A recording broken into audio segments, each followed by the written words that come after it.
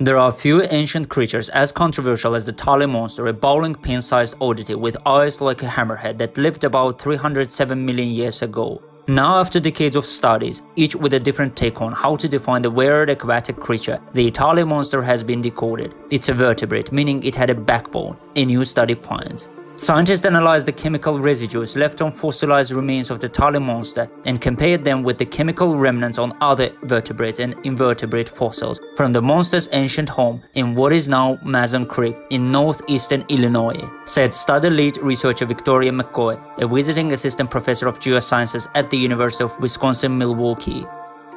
McCoy and her colleagues took a chemical approach rather than looking at the Tully monster's fossilized anatomy. Ever since amateur fossil collector Francis Tully discovered the monster's remains in 1958, researchers looking at the anatomy have interpreted the beast to be all kinds of things, including vertebrate and invertebrate, a shellless snail, a type of worm, a jawless fish, and an arthropod, or a member of a group that includes insects, spiders, and lobsters.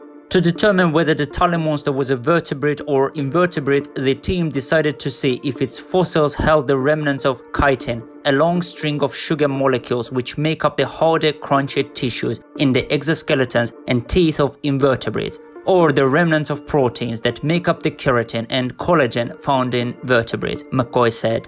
The scientists used in situ Raman microspectroscopy, which is a non-destructive method, meaning it doesn't harm the fossil, that involves shooting a laser at the specimen. The laser's energy causes the different chemical bonds within the specimen to vibrate, each at their own unique rate. By graphing these rates, scientists can determine what kinds of compounds are present.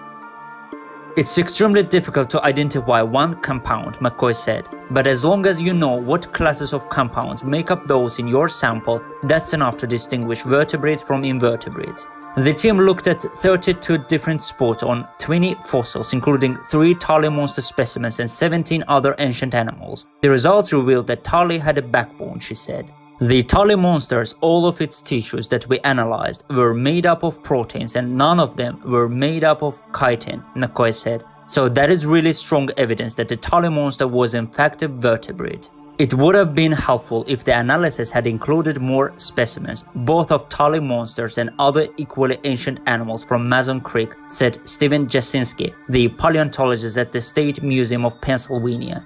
I think more study will have to go in to confirm or refute their results, said Jasinski, who was not involved in the current study. But I definitely think it's a step forward seeing the Tully monster might be a really weird, abnormal vertebrate. Thanks for watching, and if you liked the video, please don't forget to subscribe to my YouTube channel.